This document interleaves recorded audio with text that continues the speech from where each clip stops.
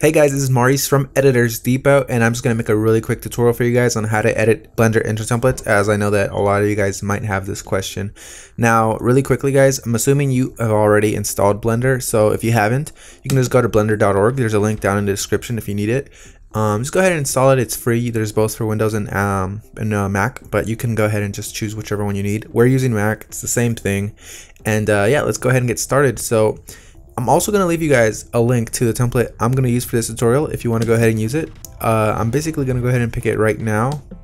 So let's see, we're going to go ahead and choose this yellow one here. So it's called a multicolor 3D intro template if you want to go ahead and search for it instead, but there's going to be a link in the description.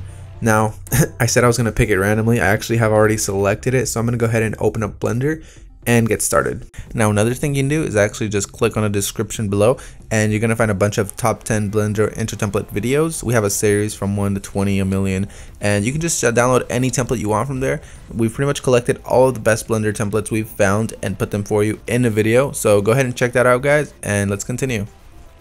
Now that you have Blender open, guys, don't stress out, don't worry, you don't need half of these features. You only need about 3 or 4, and so yeah, I just want to let you guys know, don't freak out. Maybe you've already seen this and you thought, wow, I can't do this, let me open up a tutorial.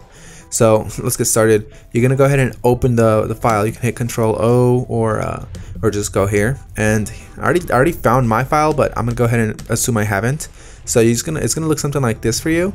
You just go ahead and look for where you saved it. Now I saved mine in my downloads folder, and it should be this one here. There we go, found it. Now a lot of times the motion designers, unfortunately, they edit the interface to make it easy for them, right?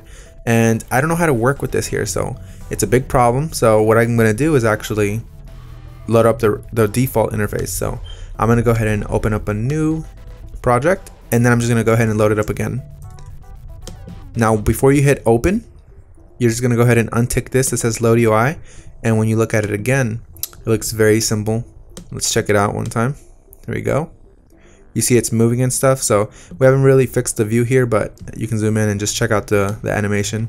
And yeah, so now that you guys have something you can work with, all you're really gonna do is just scroll over here to the right. I don't know if you guys can see my pointer, but you just scroll over to the right to the F, and you're gonna go ahead and tick that. And I mean, of course you can move this, it really doesn't affect your template, but just make sure you have a good view where you can see things. So I'm gonna move this timeline to something that's good. So I'm gonna go ahead and, now that I have this ticked, I'm gonna right click my text. You see I have 2 layers here, so I just keep right clicking and it moves me through both of them. I'm gonna write Editors Depot. So I right click and then I hit the tab key, and now you can edit the text. So I'm gonna delete that and write Editors, and then I do the same thing with the other layer. Tab key. So you're just gonna keep doing that. Oh, by the way, you tick tab again to leave the editing mode. I don't know what you want to call it. We're gonna call it editing mode. And you do the same thing for the bottom if you need to.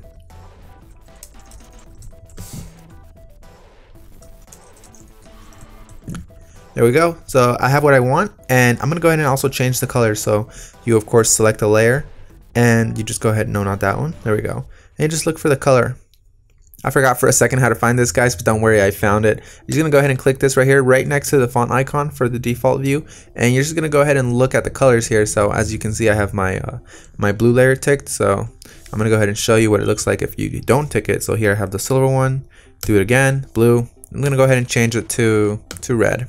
I want a red color, and that looks awesome. So guys, really that's all I have to do. Now I'm ready to render it. So you're just gonna go ahead and select the place where you want to render it. You scroll over to the side here, and then you scroll, sorry, it's the little camera, and here you can set up your render settings.